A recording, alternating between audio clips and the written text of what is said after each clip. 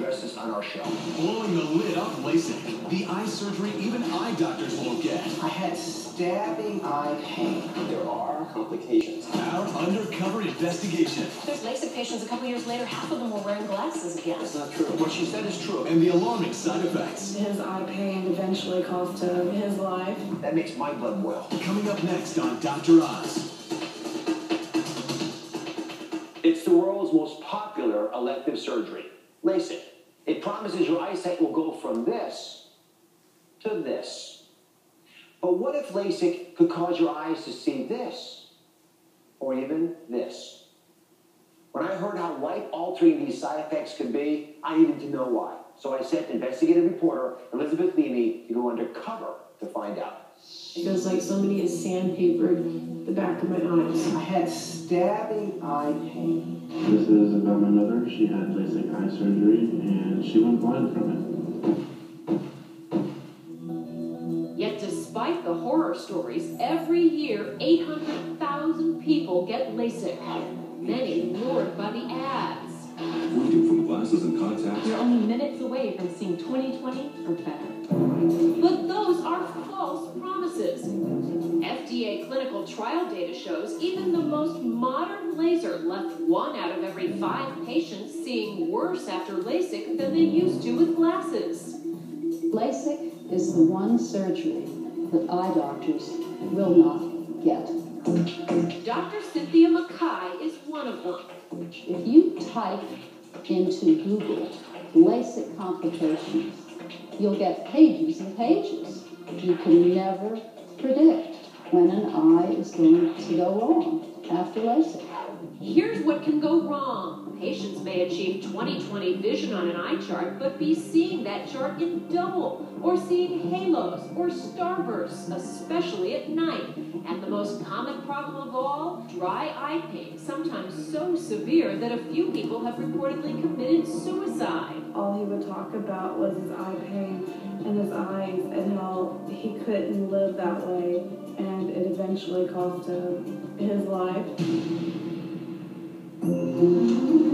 So we went undercover to see what LASIK centers tell patients in person. Could I really toss away my glasses like the ads say? You can, yes. Charge you 15 minutes. Right after that, you don't need the glasses at all. We have the technology to get rid of reading glasses and distance glasses. Really? It's pretty good. We felt like we were in a business office rather than a doctor's office. We do offer 2-year interest-free financing if that's something that interests you. How many do you guys do a day? Today, we're doing like 14. Wow. And when we asked about side effects, the LASIK specialist downplayed them. Are the dry eyes temporary? It is. Not that common. I would say it happens probably less than 5% of the population. I shouldn't worry about the night vision. Okay. I never want to say 0, and certainly less than 1% chance. Morris Waxler is the former FDA official responsible for getting LASIK approved. But now he's a whistleblower campaigning to get it banned. Haziness, halos, dry eyes. The industry was able to convince the agency to discount those as mere side effects. Waxler says those so-called side effects are actually injuries, and if you count them correctly, LASIK harms 20% of patients. The FDA was hoodwinked. They are not telling us enough on the front end about these complications. So, definitely, caveat emptor. Elizabeth joins us. Now, you've been pursuing this story for 2 years. What tipped you off that there was a problem? You know, when I got a lead on this former FDA official turned whistleblower, I was riveted because in this day and age, how often do people admit that they might have made a mistake? And if he's right about that 20% injury rate, that is troubling. I mean, this is a completely unnecessary procedure on a very necessary part of your body. So ideally, the injury rate would be more like 0.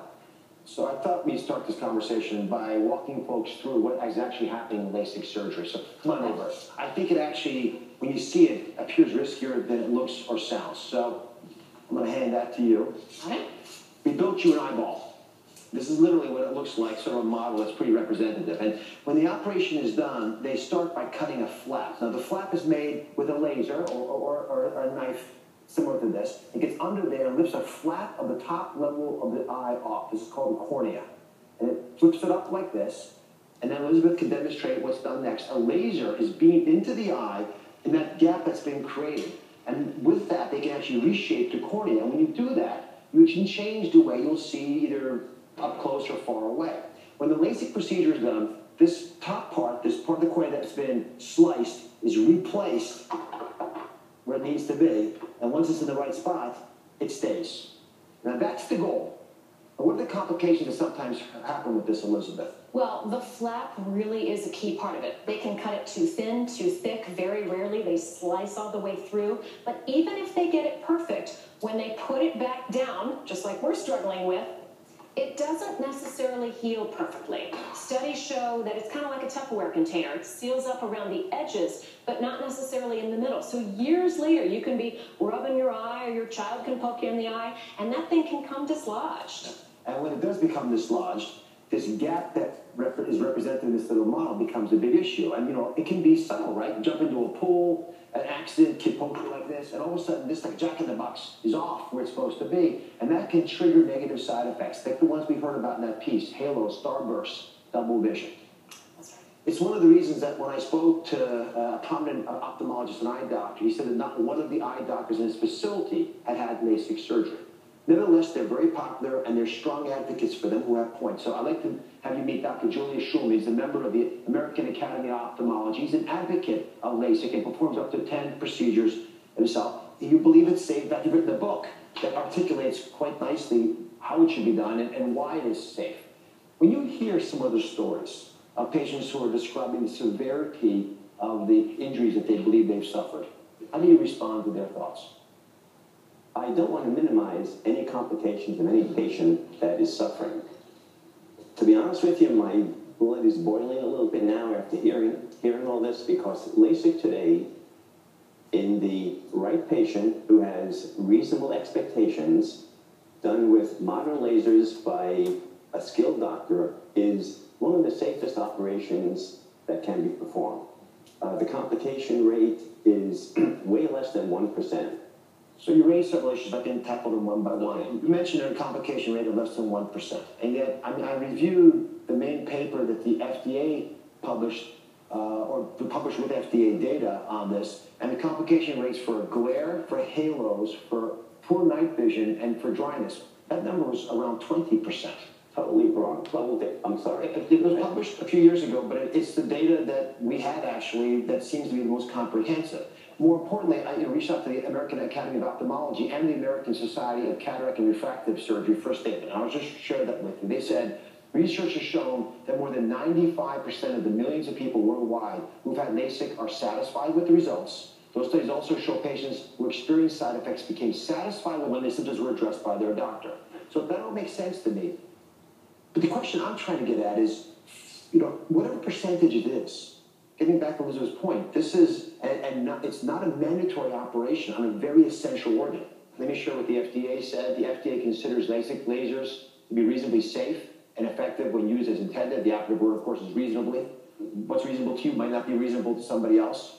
The FDA actually points out to everybody, because this actually does bother me a lot. The FDA has been studying long-term results of LASIK, the kind of data that we need to give good advice, for 4 years. They're still doing it because they're getting lots of patient complaints. Where's the data? It has not been published yet. That makes my blood boil. We can do better than that. So Dr. Schulman, part of the problem, I believe, and please help me if you think this is wrong, is that not all centers are created equal. And there are some top-notch facilities doing LASIK surgery, and there are some facilities, like perhaps the ones that Elizabeth visited, that are not so reputable. How is someone out there who's watching this show right now going to figure out which center to go to, which is the safe one for them? It's not an easy decision. It's not the center, it's the doctor. At the end, it's the doctor that's doing the procedure. So you have to trust the actual doctor who's doing the procedure. So how do you find that doctor? Okay, the best way is to look at the doctor you're seeing now. If you're seeing an eye doctor who you trust, you've seen over the years, the doctor has the right skill set and is recommending the procedure to you, you may not have to look any further. But if you ask anyone who's had LASIK and are successful with it, it doesn't mean you are going to be successful. Your refractive error may be different, your eye may be different, everything may be different. Elizabeth, help me understand who should be a candidate, and is anyone a good candidate for LASIK surgery in your opinion? Well, if somebody has heard all the risks we raised today and is still interested, maybe that makes them a candidate. But they must go into it, and I think you would agree, realizing that it's a completely elective procedure done mostly for looks and convenience, that sometimes it doesn't last. Consumer Reports did a survey and found that LASIK patients a couple years later, half of them were wearing glasses again. That's not true. And Well, that's factually true. Okay. What she said is true. The Consumer Reports paper, and again, I did my homework on this, as I always do on my shows, 55% of patients who had LASIK surgery were wearing eyeglasses. They may be wearing glasses for reading, It wasn't driving at night. All patients who we counsel are told you can't throw away your glasses for life. You may need them part-time. That is the advertisement I have seen personally. I've seen the ads where the guy, I'm not saying it's you, and you may not be defending them, but the ad is, throw your glasses away for good. That's not true. Well, I mean, I never say that, and most reputable doctors say the opposite. You cannot think you're going to throw your glasses away. You'll always need them part-time. So on that point, I'm going to give my final thoughts. Okay. If you have vehement disagreements with them, please voice them now. But folks, I thought this through carefully. This is the most common elective operation we're doing around the world. I don't take this too serious lightly, and I thank you very much for spending the deep dive time it took to really go through this. But we had FDA whistleblowers and the agency being inundated with complaints from patients. I thought we had to address this on our show. I don't want you being lured in by the fanciness or convenience of a LASIK center that offers you 20/20 vision or your money back.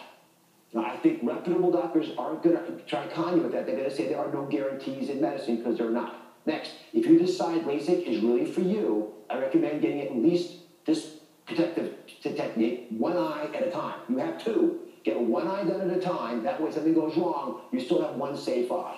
And finally, I'm calling on the FDA to publish the results of their study on the long-term effects of LASIK so we really know what we're dealing with and patients can make informed decisions. It's been 4 years in the making and still nothing.